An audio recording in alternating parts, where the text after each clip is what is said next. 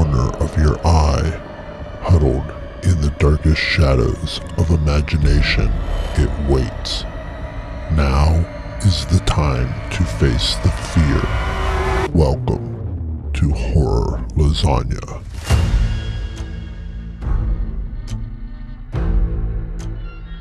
Embrace the trepidation.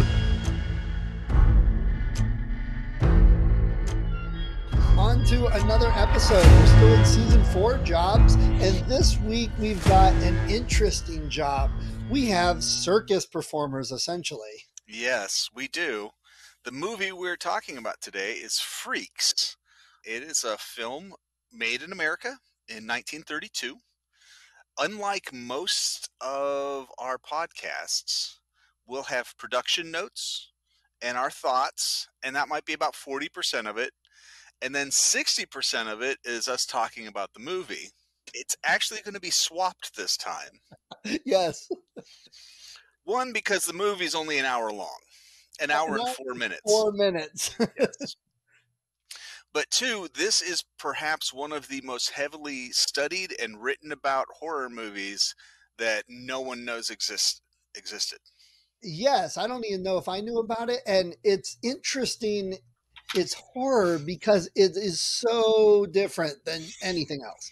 For most of the thing, it's set up to the horror part, which is the shortest part. Other than, I was thinking about this now, and this is a one of our new age trigger warnings for people. When we're talking about the movie Freaks, they are talking about circus performers and people that have deformities, people without legs, people without arms, people with a conjoined twin, bearded lady, and kids that probably had Down syndrome or something along those lines, but they were and this is 100 years ago. So, not that we're pushing an agenda of slamming anybody, but that's what the movie is about. It was an early attempt to show, hey, these people that everyone thinks of as freaks are not. They're just like us. They have lives similar to ours just because they have a physical deformity that is not quote unquote normal. So just warning for everybody about the movie and anything we may say that we're talking about the movie in the context of 1930. Yeah, for the majority of the podcast, I'll refer to them more likely as circus performers than I will freaks because they were circus performers. And this movie, probably 60 to 70% of it really is just normalizing their lives to the viewer.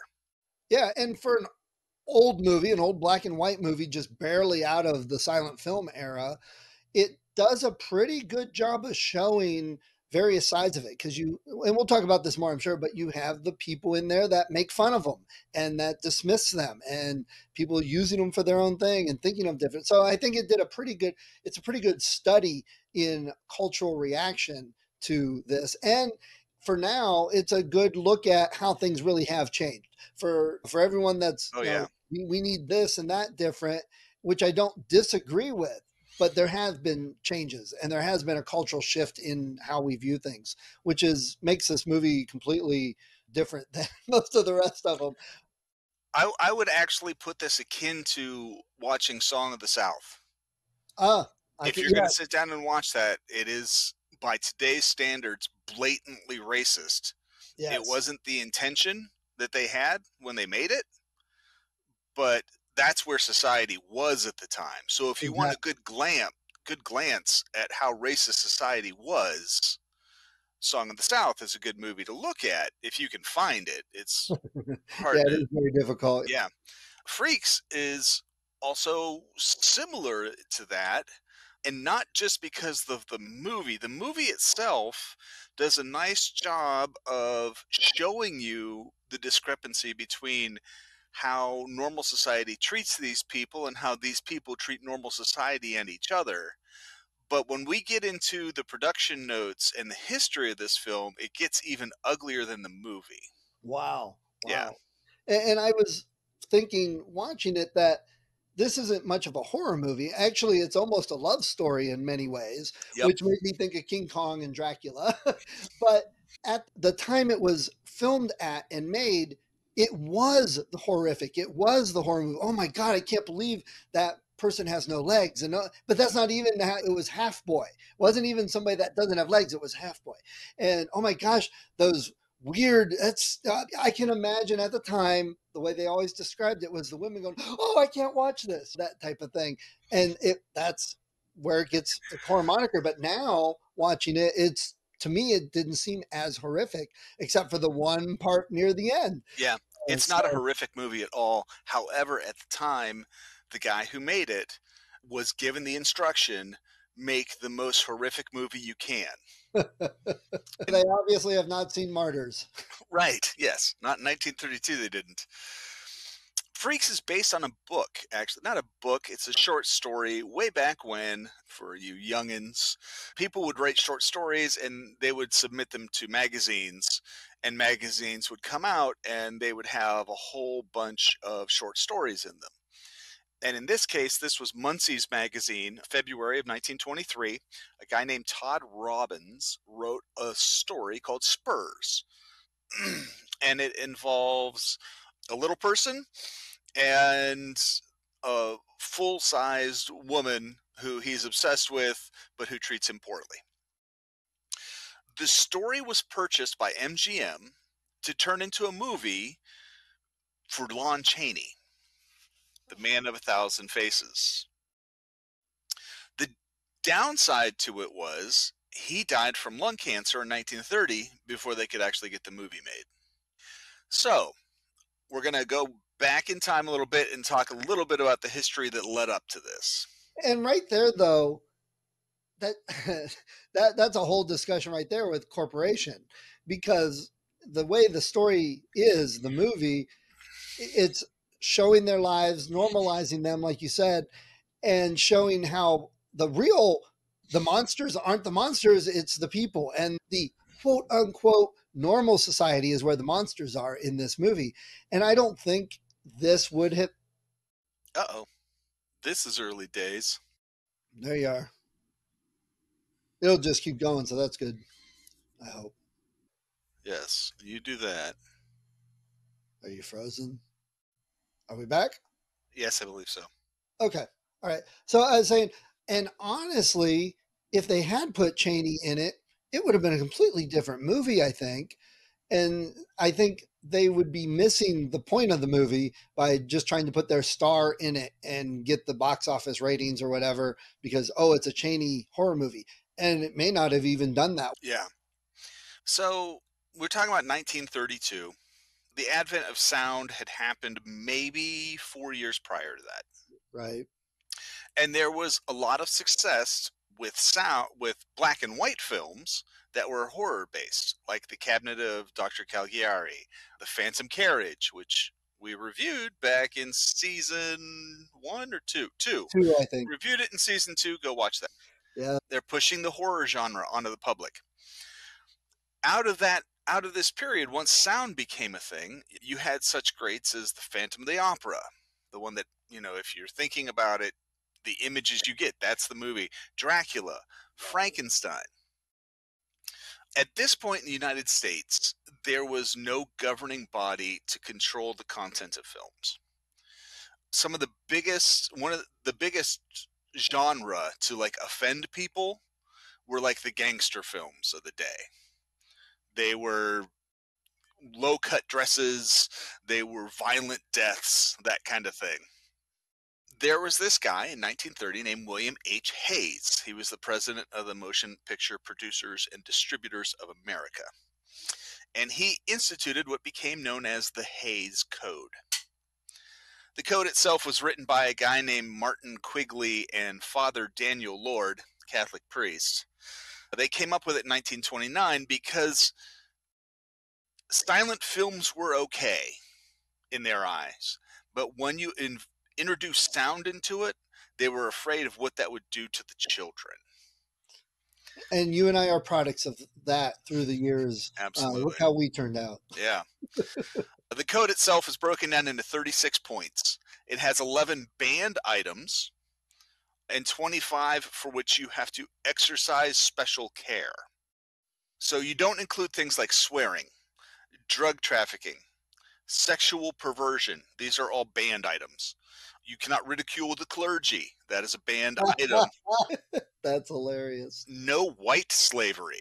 Apparently, black slavery is okay, but no white slavery is allowed. And then the 25 cautioned items include things like use of the flag. Be careful when you have a flag involved. Arson, the use of firearms, sympathy for criminals, sedition, rape, the deliberate seduction of girls. And you have to be super careful if you have a man and a woman in bed together. So this was the code. It was implemented in 1930, but it wasn't really strictly enforced until about 1934. By the time 1934 arrives, if you had anything that violated the code, it was not getting distributed. One of the best things to see is if you can go back and find yourself Betty Boop cartoons. Yeah.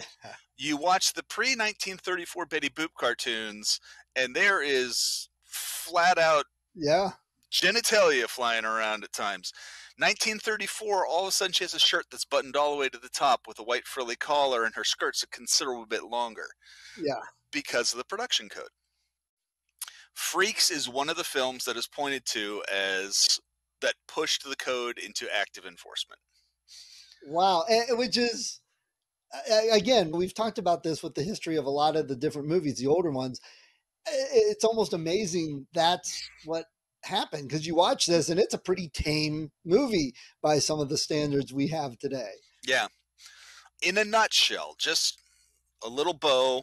We'll start off. Freaks is a film about a group of sideshow performers, the leader of which is a little person, and he's being grifted by a beautiful trapeze artist and her lover until the community of freaks find out and they turn on them. That's the whole movie in a nutshell. This is one of Guillermo Del Toro's favorite films. Interesting. Yeah. The movie was so controversial, when it came out, several states refused to allow it to be shown. It was initially banned in Australia, and it was banned in Great Britain for 30 years. Wow. You were not allowed to watch this movie until the 60s. Some of the states that banned the movie still haven't changed their existing laws, so technically it would be illegal for you to be watching this movie. Okay, so if you're listening to this in one of those states, don't keep listening and don't watch the movie. There you go. Because put it up there with you're not allowed to punch a horse named Clyde, that kind of law. Exactly. Yeah, don't leave nickels on the sidewalk if it's July, and whatever other rules there are. And why is this? It's because the sideshow performers were played by actual circus and vaudeville show freaks. And by that term, the performance term, freaks, these are people who had some sort of physical disability, and they made a living on vaudeville shows and sideshows, as opposed to geeks, who are people who had specific gifts, like being able to eat glass or sword swallowing. And both of those terms, it's very interesting you mentioned that, because they have evolved and changed and don't mean the same as what they meant back then. And that's only 100 years difference in that. And for a lot of these people, this is the only living they could make doing this. MGM was so concerned about the backlash to this movie, they tried to just quash its release altogether. So while the movie cost about $300,000 to make, a lot of money back then, it only grossed $4,000 from theaters. There's actually an urban legend that MGM took the master for the film out into San Francisco Bay and threw it into the ocean. Oh, they didn't bury it with the ET cartridges? Well, what someone points out is back then, the films actually had silver in them. So they would never actually do that. They would just recycle it to get the silver out of it and then throw the rest of the film away. But it's a nice little story to throw on it. It'd be even better if it was like saved by some group of renegade circus performers and it still travels the country today, passed from wagon to wagon. We wish that was the case. Originally, the film was an hour and 36 minutes long. Wow, really? And they tested it, and the test audience was so repulsed by it, MGM came back to Todd Browning, the director, and they're like, we're going to cut this. And they cut 32 minutes out of it. And so there is, if you look around, there's hashtag the Browning cut. People wanting to see the original, but it does not exist. You can't find the original. You can find the screenplay, and we'll have notes about that as we go along, where stuff got cut, because you can read it in the screenplay, but we'll never ever be able to actually see it. Interesting. Over time, and we'll talk about this more in depth a little bit later, the film became a cult hit.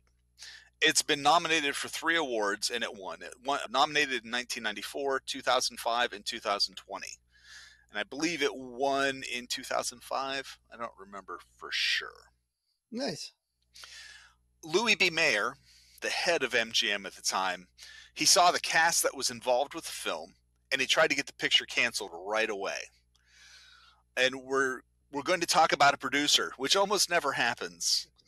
But there was a producer at the time named Irving Thalberg, and he convinced him otherwise. In fact, Irving Thalberg fought very hard to make sure that this movie got made, because it was his idea. He was a producer who went to Todd Browning, and he's the one who said, I want you to make a horror movie that's worse than anything else that's out there. And the main reason they were saying that was because Frankenstein came out and did so well.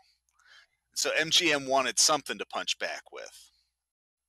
So Thalberg had worked on 89 films. He died in 1936, so he never really made it much out of the sound period.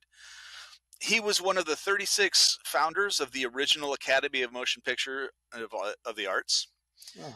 On the day of the funeral, MGM shut the studio down for 5 minutes of silence, just out of respect for the guy. He was incremental in so many films, and he refused to have his name associated with any of them. He didn't want anyone to know that he was so key in getting these movies made, so you will not find his name in credits. Wow. And he actually created the term film editor. Up to that point, they were just referred to as cutters. But he thought that sounded not as impressive as it should have been, so he came up with a new term for them. Nice. There is another urban legend, and we're not really sure if this is true. However, the result was true. When they did Freaks, they had the largest concentration of circus performers in one place at any one time. I bet. At the film. And in fact, Freaks is supposed to be the story of a small circus traveling through Europe. However, the number of circus performers they had in it was like 4 times the size of any circus. Even like Ringling Brothers had nowhere near this many performers. It's hyperbole. And it's different than the circuses we think of, even the Greatest Showman movie from a couple years ago, because I think the only real animal we see is some guy wrestling a bull to the ground. So it's ponies. Oh, yeah, that's right. The ponies, the little ponies. Yep. But it wasn't lions and tigers and elephants and zebras and tons of animals. It was performers with a skill or the ability to astonish, and that's what people went to see. And later, those people got relegated to the side, the maze of horrors, or that's why it was the sideshow. Yeah. Because it was outside of the main tent. Yeah. So totally different era and different way things were than what we think of. So you had all of these performers at MGM Studios while they were filming this. And the story has it that F. Scott Fitzgerald was there working on something. And he walked into the cafeteria at MGM, and seeing them all there made him nauseous. He couldn't stand to be in the room, so he had to flee the area. Whether or not it's true, and one of the things they point to is that he actually wrote a short story shortly after this about sideshow performers. Whether or not that's true, so many stars at MGM complained that the cast were forced to eat at tables outside. Wow. Yeah. So right there's a difference in today's world. But the thing is, now we've got completely different groups of people that are being marginalized and pushed off. And that if someone came in a conjoined twin or missing arms, people are holding the doors, and a totally different viewpoint. Most people. Yeah, okay, I'll give you. There's always most people. Yeah. There's always ignorant people no matter where you're at. For any, they'll just grasp on to whatever at the moment. Obviously, as the political statement for the day, obviously, people like these freaks in the movie didn't destroy society and didn't harm all the kids to grow up. So let's move on and find a different one to spit upon. Yeah. Because these ones really will destroy society. There you go. So even at that, with MGM being so, MGM was so, cost $300,000 to make the film, but MGM was so cheap with it. They recycled all of the circus wagons and stuff and the sets from earlier circus movies. And apparently the wiring for the lighting and stuff was so cheap and crappy that performers were constantly getting shocked just walking across the floor. Oh, jeez. But MGM still tried to spin the controversy of this film by marketing as a courageous film meant to humanize deformity. Wow, really? Saying one thing and doing another. Yeah. They had problems casting the film because the three main normal stars that they wanted to cast in here all balked at the notion of having to work with sideshow performers. So the film was made and they tested it, I think, in San Francisco. And when they tested the film, it was horribly received by the test subjects. MGM wanted to pull it, but it was way too late. They'd sunk all this money into it. They already had it distribution dates set up. So instead, they cut the film drastically. When people heard it was so controversial, they flocked to the theater showing it because they wanted to see it. Well, there's something that hasn't changed. Yes. Breaking the records for attendance. And they advertised that this was the last time you were going to be able to see the unedited version. So it completely packed out the theater on that night before the edited version came out. Again, that cut material is gone. In the few places where the film did run, it did very poorly in the theaters, with 5 cities that were exceptions, where it did quite well. Houston, who knows? Omaha. Okay. Boston. I can kind of see that. Yeah. And the last 2 are Cincinnati and Cleveland. Did very well in Ohio. I guess that does explain us in some ways. Yes. Yeah. MGM kept holding off showing the film in New York because that's where the national press was. So they held off until the absolute last minute they could, and then they showed it, and when it opened there, it did so poorly with the critics who were so offended, Meyer got his wish and pulled it from distribution. One of the side points that people pointed to in the original cut of the film was that one of the things they didn't like was that the normal people in the film were portrayed as callous, uncaring, ignorant, or unintelligent, while all of the freaks were all kindly, savvy, and humane individuals. Oh my God, so they couldn't handle the truth. Yeah. And I'll say, one of the great things I know about this movie is there's no CG in it, folks. There's no green screens and stuff going on. The boy walking around on his hands really was. Yes, yeah. And in fact, when we get to it, I'm going to go through and cover almost the entire cast of the circus performers, just because for a vast number of them, this is the only film they ever did. Yeah, yep, I noticed that. Once the film was shelved by MGM, this gets even shadier if it's possible. Once it was shelved by MGM, there was an exploitation roadshow specialist. I didn't even know such a job existed, or I'd applied a long time ago.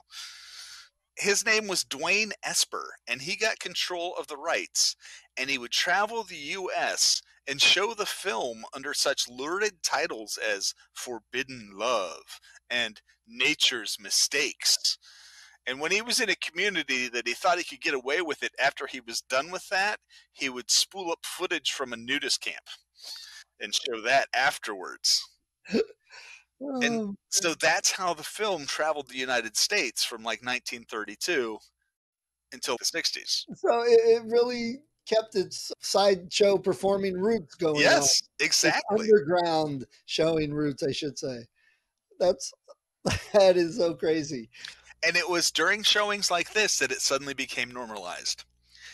Because in the late 60s, the term freak took on a completely new meaning. It was a positive meaning. Members of the counterculture began to watch the film for its content and its message, not just as a voyeuristic exploration of people with disabilities. And over time, it became a cult hit. So by the end of the 60s, after 30 years, Great Britain lifted the ban. You were allowed to watch Freaks all of a sudden. And in the 80s and 90s, it was promoted as a cult film, which back then, a cult film was a good thing. You might not know where to watch it. You might have to find out from people in the know, but it was a good thing. And to quantify things in lists, this film showed up on several, from the American Film Institute to Entertainment Weekly to the Steven Schneider list of 1,001 movies to watch before you die. Yep, I've got it on the list. Yep. Barker Brothers made a diorama of the cast in the 1990s, one of those models with the... Oh, that's pretty cool. And Monster Comics did a 4-issue miniseries based on the film. Interesting. Yeah. And that brings us to Todd Browning. Todd Browning was the director of this film. He started back in the silent film era, and he started out as an actor, not a director. He ended up getting into directing, and he actually did quite well directing silent films. His films were not big hits with the critics because they found them trite and throw off. Some of them were offensive, but the audiences loved them and they made lots of money. And so through the silent film era, he made all kinds of movies.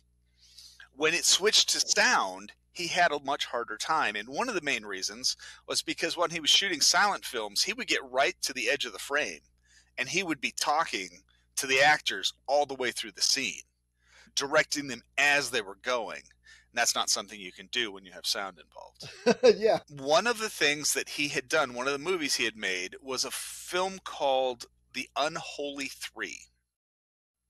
It starred Lon Chaney, and it starred Harry Earls, who is the main protagonist in Freaks. He's the little person who's in charge of the sideshow. And Harry Earls is the one who brought the story Spurs to Browning, which was the name of the story this was based on, saying, hey, maybe we should buy this. The main reason he did it, he didn't have too many films that he could appear in. Right. He knew if they bought that, he had a really good chance of being cast in it. That's how you network and keep your business going. The funny thing is, Browning, when he was 16 years old, ran off and joined a circus. He became a geek, and he became an escape artist, I believe. They would tie him up and stick him in a bag or whatever, and then after so much time, he'd escape. So he actually grew up in his formative years with the circus sideshow performers that he has in this movie. He did a lot of crime dramas at MGM during the silent era. Then he left to go to Universal, and Universal tagged him to direct a little film you might know of called Dracula. I think I've seen that one. Yeah. He did not like all of the, I don't want to say business practices. He didn't like the behind the scenes stuff at Universal. I don't know that it was awful or anything. It might have just been bureaucratic or something. So he went back to MGM. And the thought was when they brought him back to MGM, he would catch them up in the horror genre because he had just done this massive hit of Dracula. So he was told, just make the greatest horror film ever made. And he turned down a huge blockbuster film at the time. I can't even remember what it was called because none of us know it anymore. But he turned it down to make this film.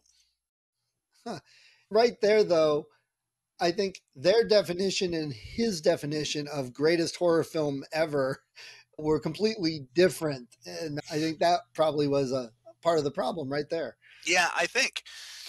They were saying horror film, and he was thinking spectacle. Yeah, they're thinking pop culture, popcorn movie. Yeah. For the time. Yeah.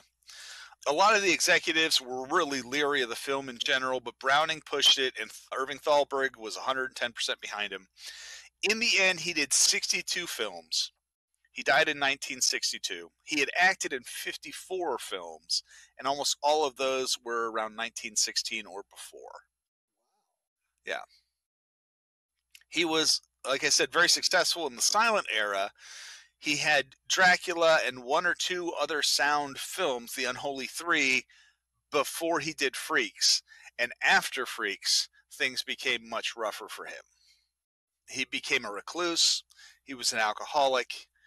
He made 4 more films after that, and he didn't even credit himself on 2 of them as the director. Yeah. He had made enough money over the years and did well enough in hanging on to it that he was still able to retire to Southern California, and he owned 2 different homes there, but he never did any interviews after the fact. So nobody really, we don't have any input from him about this project. So he had a hard time getting the people he wanted to for the film. Again, we mentioned it because of the nature of the film and the actors. So he was really pretty brilliant. He took an actress named Olga Baklaneva to take the role of Cleopatra, who is the main antagonist in this film. And one of the things that the other actresses who turned him down said that the concept of her being intimate with Henry Earls was disquieting. Olga didn't seem to mind that as a concept. But one of the interesting things that he did was he went to her because she was 34 years old. And in Hollywood back then, 34 was like the end of your career, because after that you're just too old. They wouldn't cast you in anything. Yeah, boy, Tom Cruise would have had trouble. Yeah. She played Cleopatra. She had been in 35 total films. She died in 1974, but there was this big lull in the middle of her career after Freaks came out. So Freaks came out, and then she had no work for 6 to 8 years, and then was able to start back up. Henry Victor played Hercules, who is her secret lover in the film. He was very prolific even after Freaks came out because he's German. Okay. And you might say, what's that got to do with anything? He has a natural German accent. And Freaks came out in 1932. And so they wanted an actor they had worked with an authentic German accent to play the bad guy in all of the movies for the next 10 years. All the war movies and everything. Yep. Oh, there you go. Yeah, he was always the commandant, that kind of thing. He did 106 films before he died in 1945. Yeah. Wallace Ford played Frozzo. He's a clown, for character-wise. He'd been in 166 films throughout his career, passing away in 1966. And he went on to continue to do some horror films. He was in The Mummy's Hand and The Mummy's Tomb, playing the same character. That was a series, apparently. He was also in Lassie, and he was on the Andy Griffith Show on times. He's really a fascinating guy. He was born with the name Samuel Grundy in Manchester, England. He ended up separated from his parents at a very young age. And I'm not exactly sure how that happened, but he got sent into the orphanage system. Not only did he get sent to the orphanage system, he was transferred to an orphanage home in Toronto because the orphanages in England were too full. When he got to Toronto, he lived in 17 different foster homes before he ran away at the age of 11 and joined a vaudeville show. Wow. After he'd been in the vaudeville show for a few years, he grabbed his friend and they decided to ride the rails across America. So they were basically hobos riding the rails across America. But his friend got crushed by a rail car and died. And his friend's name was Wallace Ford. So when Samuel Grundy made it big in Hollywood in tribute to his good friend, he changed his name to Wallace Ford. Wow, interesting. Yeah. Lila Hayams played Venus, and I'm not exactly sure what Venus did for the circus. She doesn't have any deformities or anything like that. She is Frozzo's romantic connection. She had been in 35 films, but she retired in 1935. Whether or not it had anything to do with Freaks or not, who knows? She said that she retired so she could concentrate on her marriage and her family. But she died in 1977. Roscoe Aites played Roscoe, and he was another clown. He was in 153 films in his career, so super prolific. He died in 62, but he just kept on working, and he was in films that you and I and our listeners will know. He was like in King Kong. He was in Alice in Wonderland, Gone with the Wind, The Adventures of Rin Tin Tin, Maverick, Hitchcock Presents, The Untouchables, The Red Skelton Hour.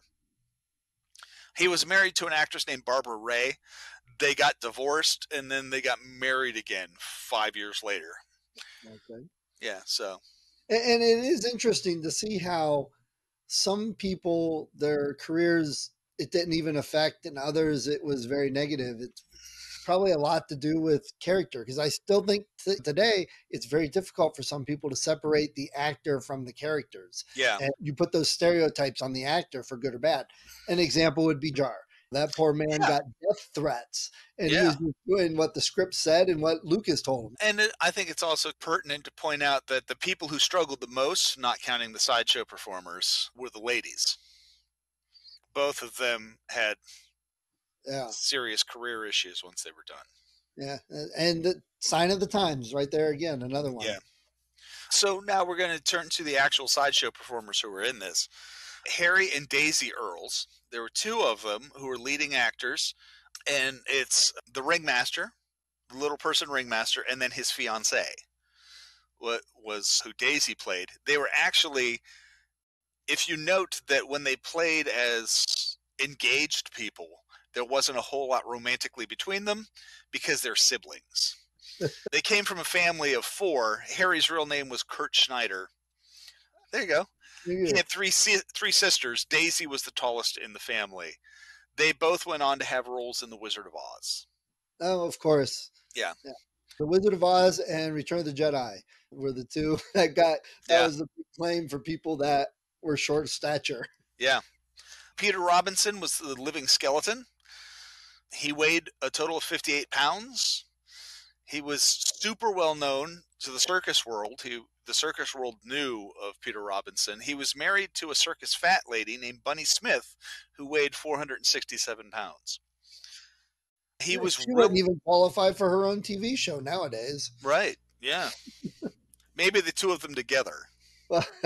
He was really into politics and his convictions, and he was constantly entering into debate and things like that. Freaks, his only film.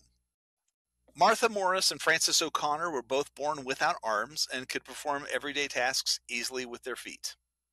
In fact, Frances would sign autographs with her feet, feed herself, crochet, and so on. She was very well known in the circus community, and again, Freaks, the only film I could find that they were both in. Microencephaly. There were several microencephalitic people represented by three different actors. Jenny Lee and Elvira Snow were in the circus, and they were billed as the last of the Aztec children. And the reason it was because microencephalitic people have a very small skull, and it had already been established that it turns out it was the Mayans, not the Aztecs. But what does modern culture know? Exactly. They would bind their heads to make them smaller and more elongated. So they were promoted at the time as a missing link to humanity's past. Schlitzie, or Simon Mertz, he was incredibly charming. Everybody loved Schlitzie. He'd been in 5 films, grand total, by the end of his career, far more than most of the other sideshow performers. He did have to have a handler, like a nurse, to help him at all times on the set. And in the sideshow world, he did magic tricks. which I think is just like sleight of hand stuff. He did have incontinence problems, which is why he was in a dress. So if you look at the microencephalitic characters in the film, there's 3 of them. They're all wearing dresses. They're all referred to as female. Schlitzie was actually a guy. Prince Randian was touted as the human caterpillar. He had no arms or legs. He had one of his sons on set who would carry him around from place to place, even though he's fully capable of getting himself wherever he needs to go. It's just faster with his son. He does this scene in the film where he lights his own cigarette. Yeah, they focused on that for a bit, and he lit pretty damn fast too. Yeah, the thing is, they cut the best part of it. He rolled that cigarette himself. Wow. But that got cut out. He'd worked in sideshows up until the end of his life. He spoke 3 different languages.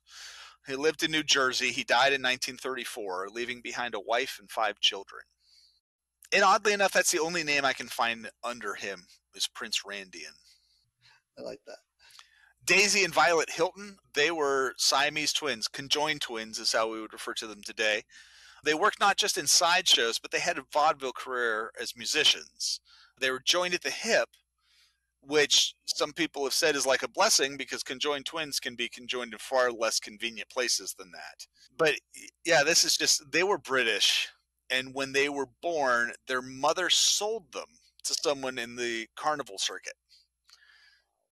And they were treated basically as slaves by their guardians until they could legally emancipate themselves.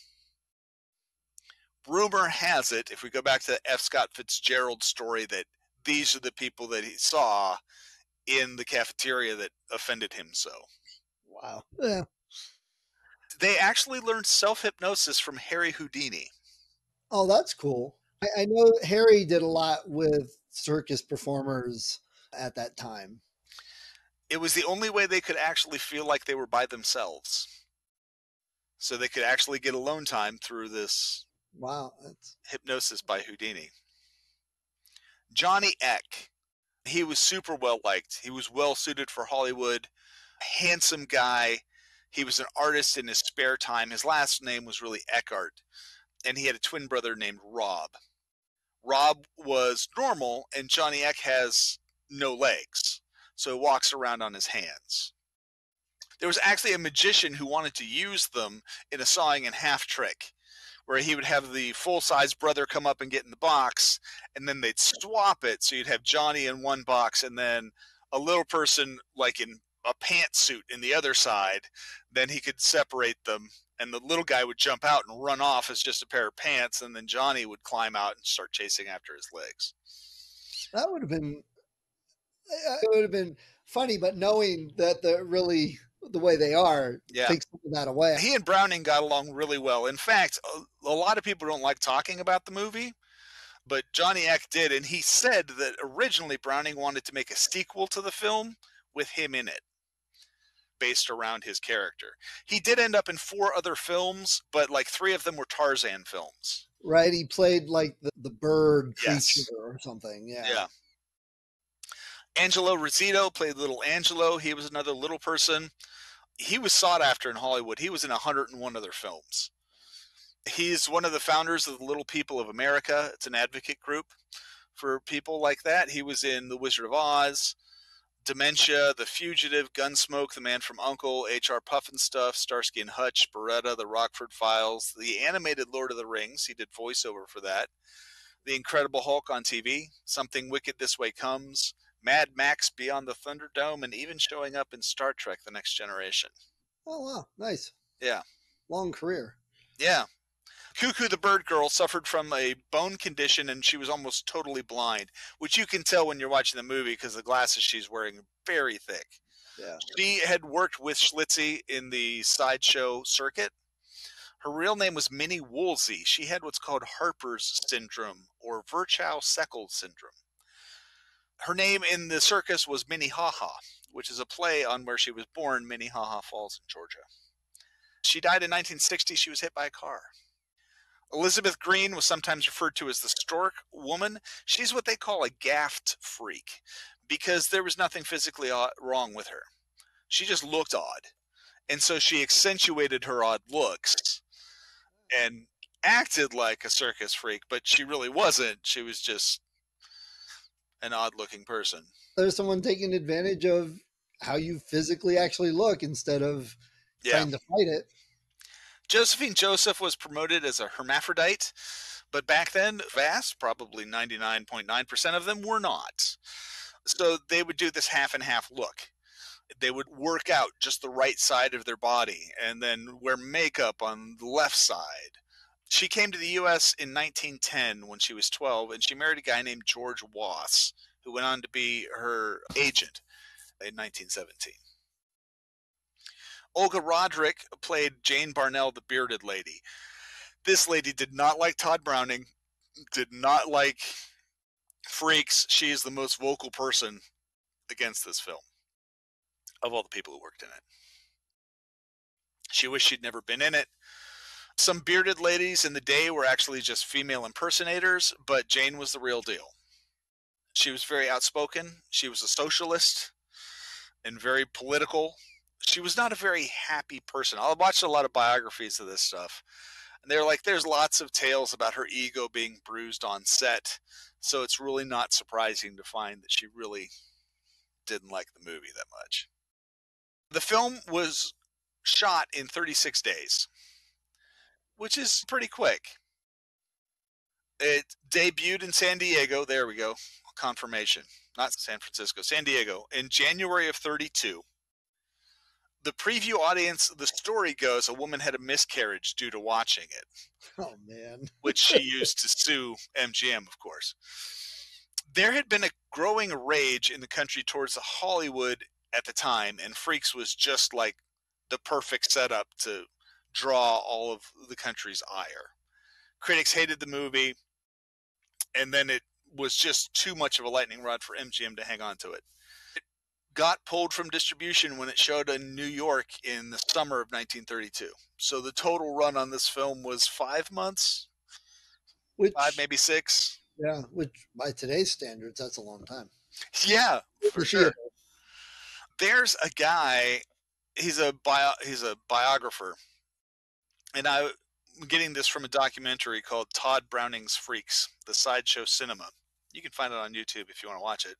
He says, Freaks is a disturbing film because it's a very ugly film, not because of what's in it, but what we bring to it.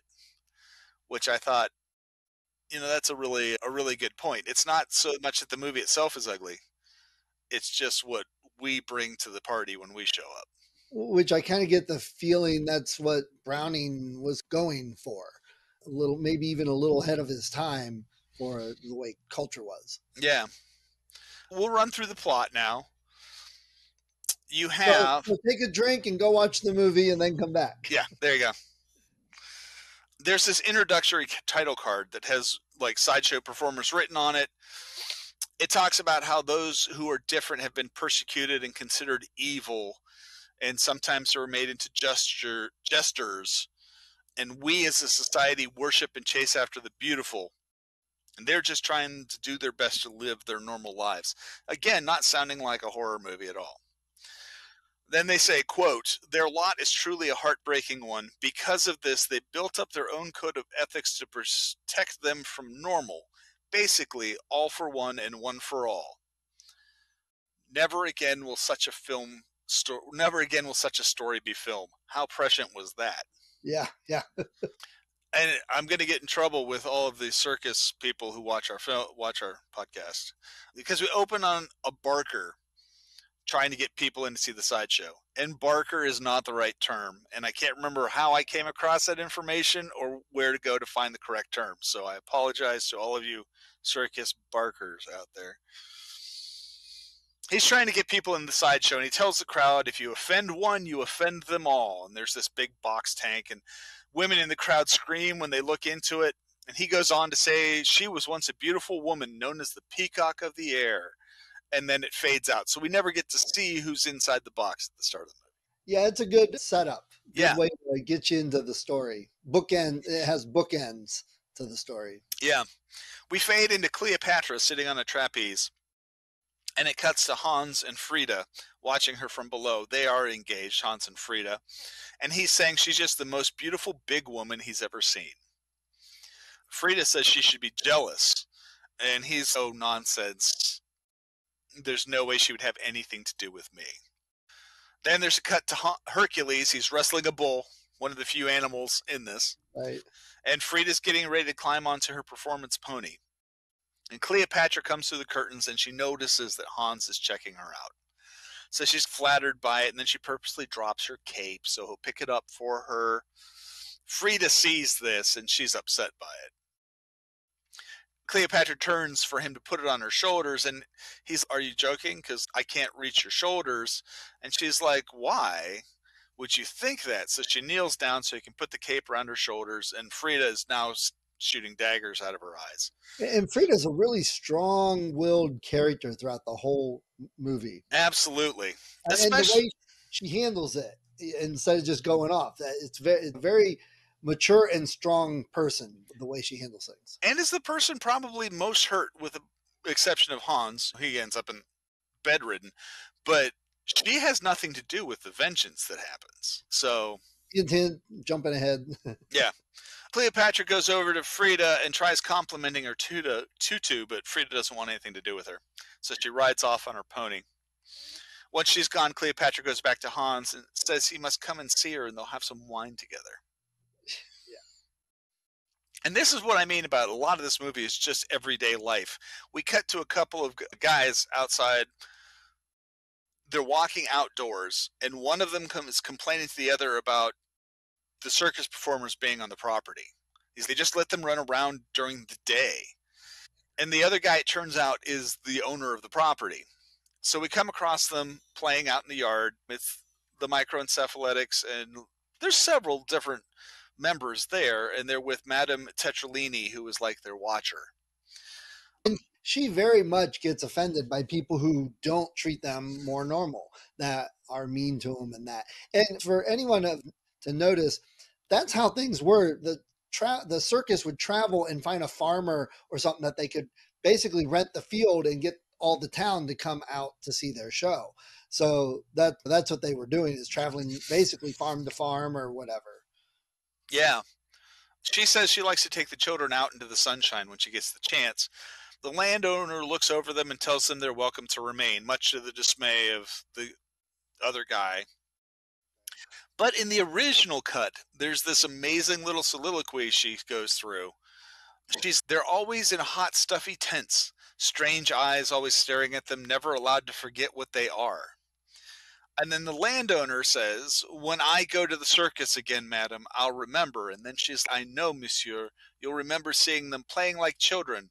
Among all the thousands who come to stare, to laugh, to shudder, you will be the one who understands. And they cut that piece out of it, and I just thought that encapsulates, that's the Browning talking to the audience. Yeah. Now you should be more, yeah. That's the theme of the whole movie, basically. Yeah. You have a couple of guys out there when she gets back to the circus who are working. They're the guys who set up the tent and haul stuff around. They are rude, very much. They refer to the people with Madame Tetralini as a bunch of mangy freaks. Josephine Joseph comes through and they make fun of her as well. And I thought this was cool because it's not something you'd see so often back then. The camera's on these two guys, and then here comes Madame Tetralini, and then we stay with these two guys. Then here comes Josephine Joseph, and then the camera follows her afterwards. It's like a nice little handoff from one thing to another without being a straight fade. Yeah, nice. We follow Josephine as she moves through into the back lot, and she sees Hercules and Roscoe talking. Roscoe's a clown, Hercules is a strong man. As Hercules watches her pass, Roscoe says, I think she likes you, but he don't. Right, yeah. I'm sure at the time the audience chuckled a lot with that. Yes. You don't see the half man, half woman thing too much. When we were growing up, it was still known, but thinking about it, I don't think I've really seen that except maybe one performer online that does it. Nowadays, it really, like with transgender issues, It's much more streamlined, and if you want to transition, and if you don't have to. So back then you didn't have those options. Back of the curtain with Hans and Cleopatra, she reveals to us that he sent her flowers. Then she asks if he can loan her 1,000 francs until her money from Paris arrives. That's a lot of money in 1932. He, of course, is sure, and she gives him a little peck on the cheek. He says he'll deliver it to her wagon tomorrow. Then we see Hercules in a wagon with Venus, and they're fighting. Because she does everything and he does nothing, and then she storms out, and he's, "You're not quitting me. I'm kicking you out." It's just a big soap opera kind of scene. Yeah. Frozzo, another clown, watches her, and she like lashes out at him, and he just stands there silently. After she leaves, he's chasing after her, and he goes and chases after her, basically saying she shouldn't be yelling at him. And then she realizes that, and he tells her not to go and fill her head with booze because that never helped anybody. Little morality lesson thrown in there, apparently. And she looks at him with a little different light. There's a little smile on her face. And he tells her she's a pretty good kid. No, she says that to him, and he's darned I am.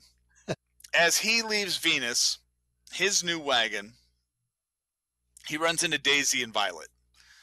Turns out tomorrow's an important day because Daisy and Violet are the conjoined twins. Daisy is getting married. She's marrying Roscoe, the other clown. And Roscoe accuses Daisy of flirting with Frozzo, but Daisy denies that, and they walk off. See, again, so much of this movie is just slice of life. Yeah, and I know conjoined twins, you don't see that a whole lot anymore either, but it seems to be not frequent, but enough. When we were younger, I remember it popping up in various movies and stuff, and it's the same thing every time. Oh, I'm in love with you, but she doesn't like you. Yeah. Bugs Bunny, I think, even did that play off. Yeah, and you don't see it as much anymore because reconstructive surgery is so much more successful. It's very rare that you would actually have a conjoined twin where they would have to continue to grow up. Hercules is dressed in street clothes. He's walking around singing. Cleopatra hears him and calls him over to her window. And there's this kind of sultry flirting between them, which results to him just going in her wagon, and they're just getting it on, going at each other. Josephine sees them, and Hercules goes out and punches her in the face. And Cleopatra laughs at it. If you had any doubt about these two characters, it should pretty much be dissuaded now. Yeah, very much. Yeah. Hans and Frida, we cut to them. She's telling him not to smoke such a large cigar. He lashes out at her a little bit, but then he kind of glazes over it. Then he heads over to Cleopatra's wagon. Unbeknownst to him, Hercules is inside. She thanks him for the basket of fruit which he sent, and Hercules is actually eating it. She claims she's taking a bath and asks if he can come back later. And then she and Hercules have this big, so funny, we're making fun of this guy. Then we cut to Venus. She's sewing socks, maybe. She's talking to Frida, and they're just hanging out. And that's one of the things I love about this, is that it is literally just like two ladies hanging out doing their laundry. Right, yeah. No differences between them. And they're talking, and Frida's saying Hans is in love with Cleopatra, and it turns out neither one of them like her very much. And what you just said a minute ago is a point of the show. What we already said, the quote-unquote normals are the outsiders. They're the ones that are horrific throughout the whole thing. The quote-unquote freaks treat each other like normal people. They're just as if you couldn't see the screen, you would probably be like, what's wrong with this movie? They all sound like they get along type thing. And yeah. I'm sure that's a major point the movie was making. Yeah. And I think, especially with Browning having worked with circus performers in his youth, he was like, this is what it's like. You're just like hanging out. It's just another person you're working with. The roustabouts and Hercules are talking about Cleopatra, and it upsets Hans. And then she comes over and says she has an ache in her shoulder, so will Hans rub her back? And then the roustabouts and Hercules make fun of him. And he blows up at him, but it doesn't really have much of an impact on them.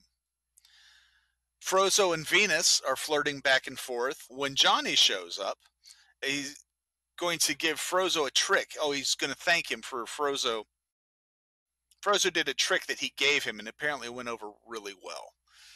And he tells Venus that he had a dream about her, and Frozzo tells Venus he had a dream about her, and she's pretty flattered by it. She keeps trying to get him to give her details, and stuff keeps coming up. So the whole situation between the two of them is degenerating because stuff keeps interrupting her flirting with him, but it's saved with the announcement that the bearded lady has had her baby, so they all run off to see it. The human skeleton apparently is the father. He brings cigars over to Hercules and the roustabouts. And then everybody goes in and sees the baby. There's some joke about it being a girl, so she'll have a beard. But the joke is we're all in on it. It's not I'm making fun of you. It totally comes across as we're just a bunch of friends hanging out, just ribbing each other a little bit. Yeah. Violet and Daisy are hanging out together, and Roscoe comes in. It's really awkward because Violet does not like Roscoe, and Roscoe's about to marry Daisy, and they're literally attached at the hip. Angelo and one of the armless girls are having a drink. She's complaining about Cleopatra. She's not really one of them, and her disdain for the freaks is obvious to her. Angelo says, let her try to be rude and see what happens, which she does. Then we have the Prince Randian scene where he lights his own cigarettes. I think he was talking to Frozzo in that. Schlitzie comes over and is hanging out with Frozzo and having a lovely little conversation when Zip and Pip, that's what the name of the two other microencephalitic characters are. And Frozzo promises fancy hats all around to all of them when they get to the next town. Francis and the Bird Girl are having dinner. One of the other guys comes over, talks about how well the show went. Cleopatra and Hans. He's made her a cocktail with special alcohol he brought from France for her. Frozzo's in the bathtub. When Venus comes by, it turns out the bathtub is for a new trick he's working on. And they kiss for the first time, and they both seem quite happy with the whole situation. So you have one relationship with Hans and Frida that's falling apart, and then another one that's building up. They cross over. Mr. Rogers, who is a character he only shows up in one scene, he is proposing to Violet, and she says yes. Then he kisses her, and Daisy acts like she can feel it. I liked that. Yeah. Then there's this whole thing where Roscoe is there with Daisy and Mr. Rogers is there with Violet, and they're like, you have to come over and stop by sometime. It's the big joke because obviously you're all going to be in the same place. Let's see. Frida goes to Hans's wagon to ask where she stands with him and with Cleopatra, because of how close they've become. He says he's sorry. And she says, if you were happy, I wouldn't care, but Cleopatra can't bring you happiness. And the whole circus knows it. And Hans says, let them laugh. And she's like, people are talking about her, not you. And he's, I'm sorry. He should have gone to her first, which, he should have. And she says she just hopes he'll be happy and then leaves. Cleopatra has a new platinum and diamond necklace worth thousands.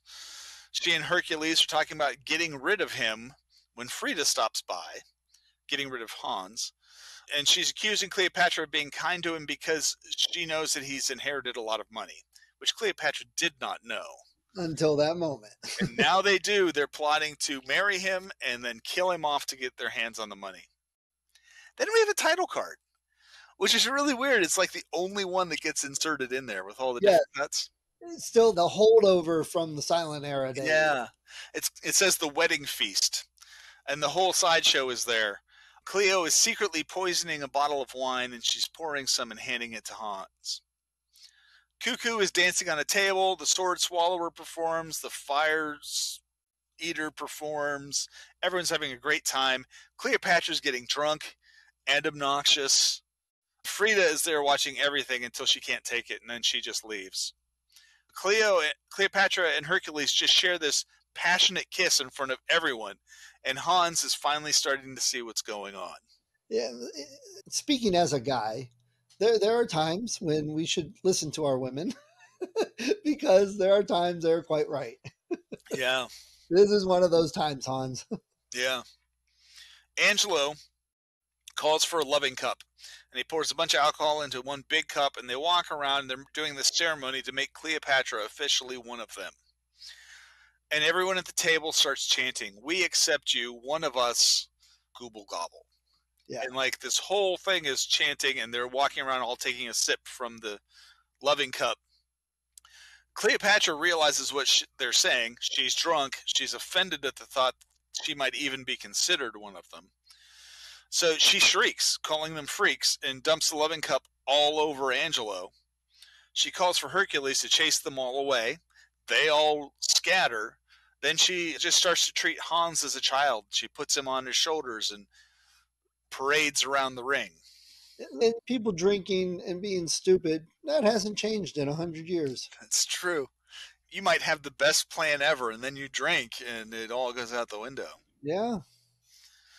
It cuts, and also, you know what? Now that I just thought of that, it also kind of shows that the circus people weren't the ones getting drunk and acting stupid, and they are still people and figured this out. It wasn't like they could just pull the wool over them and fool them. And I think that's a point to make for the movie also, because, and I think Hans even said, "I'm still a man with the same feelings and emotions." Yeah, he does.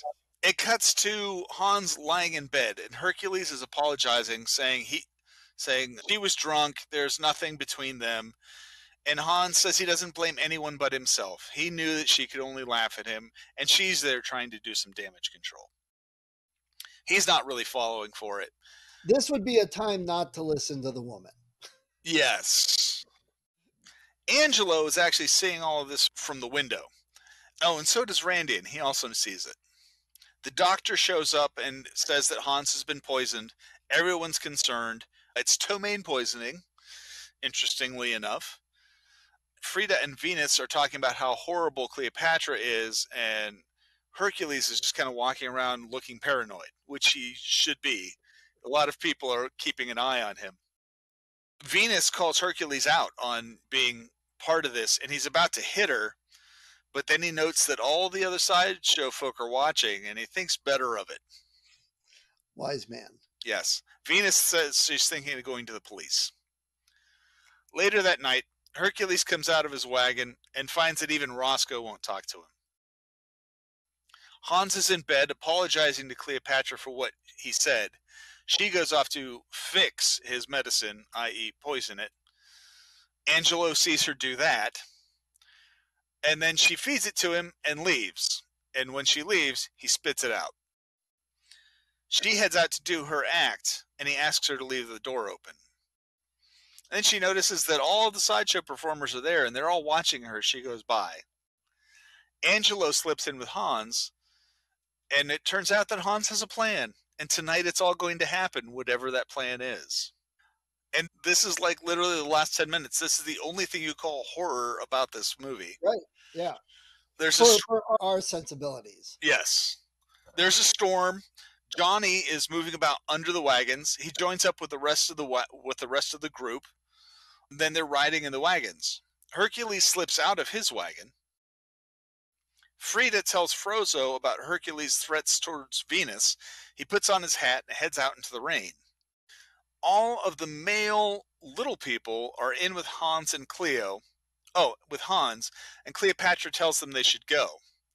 But he protests. Hans is, "I like having them here." She goes back to mix up his medicine, and when she turns around, he's sitting up. And he tells her to give him the little black bottle.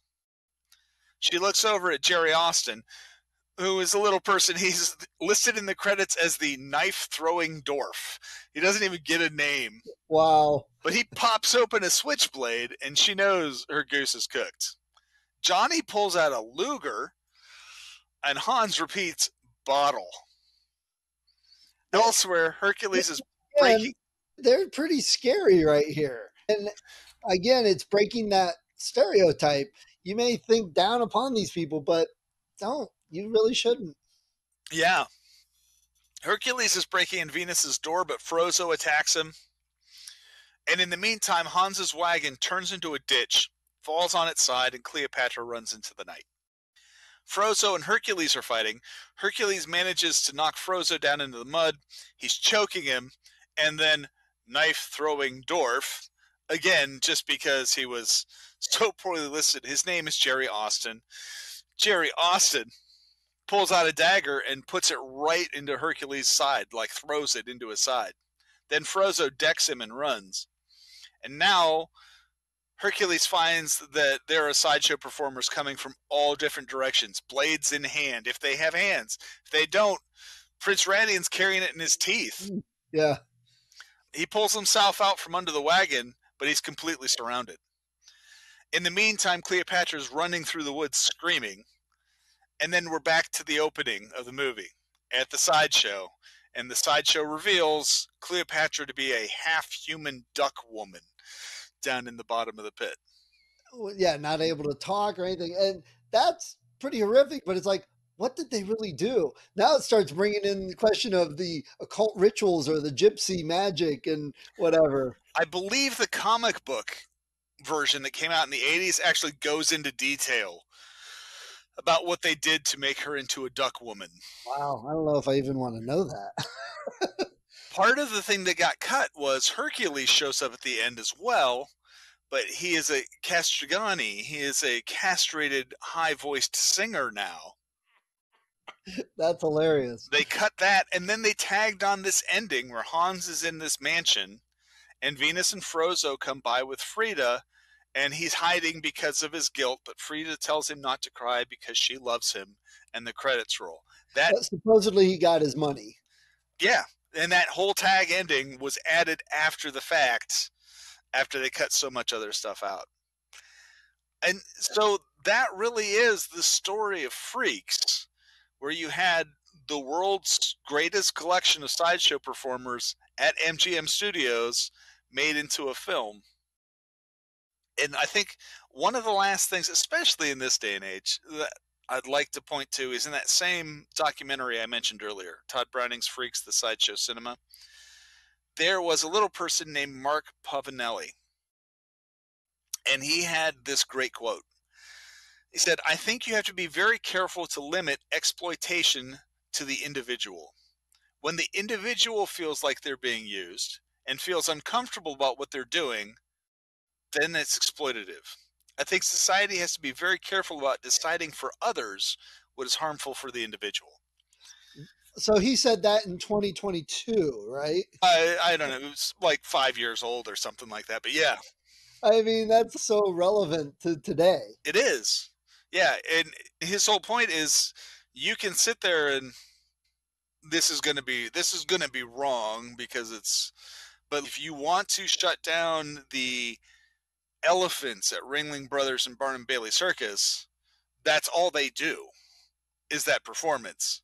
And so after that, you're going to have to put them somewhere and care for them because they don't really have anything else. You can't release them back into the wild. And I'm not saying that elephants should be enslaved in a circus, but the same thing happens for people like sideshow performers. If you're going to marginalize them and say that this is exploitative to them and they don't feel that it is, then if you shut it down, all you've done is take away their only source of income. Yes, and that's the problem then, problem now. It's not a black and white question that has a black and white answer. There's a lot of gray, and that people think they're doing something good when it may not necessarily be good. And it took how long from this movie to now to where somebody without arms isn't a freak, somebody that a conjoined twin isn't a freak. People with hair lips would have been freaks, and oh my God, now in surgery. But it's taken that 100 years to change all of society and culture, and it's not even all of. When I say all, I mean again. Yeah, you're always ignorant people. Exactly. So the change doesn't happen just by shutting down a facility or stopping one person. There's gray stuff that needs taken care of and answered on both sides to make the change. And unfortunately, regardless of our society, change is not fast. It can be very slow. And that goes all the way back to Roman times and everything else. Unless you have an invader come in and kill everything and destroy your capital city. Enforce change. Yes, it is now changed and we are done. Yeah. Or else, yeah. This also was, it falls under my category of historical horror films. This is definitely one that if you are into the history of horror and where it came from and where it's going, this is one to watch. Again, I don't find it to be a horror movie, really, personally, but that's how it was built. That's how it was built. And, you know, I mentioned The Greatest Showman.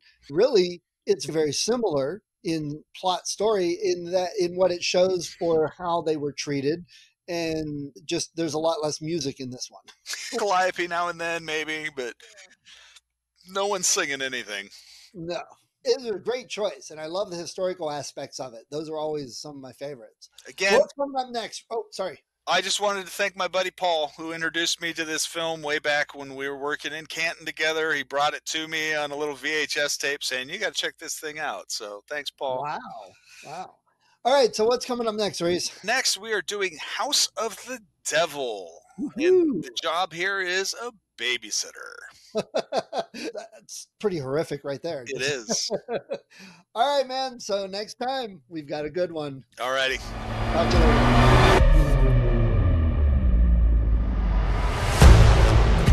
The creature slips from perception. Pay attention. It will rise again.